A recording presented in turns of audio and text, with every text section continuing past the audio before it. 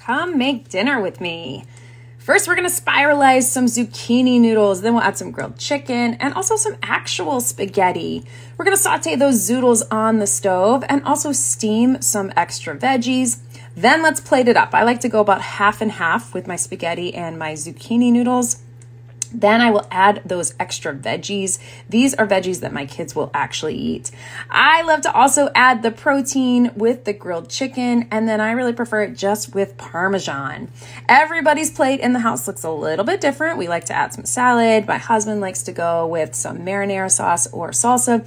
The kids, of course, like everything separate, and that is okay. I'm just glad they will eat some veggies. Enjoy!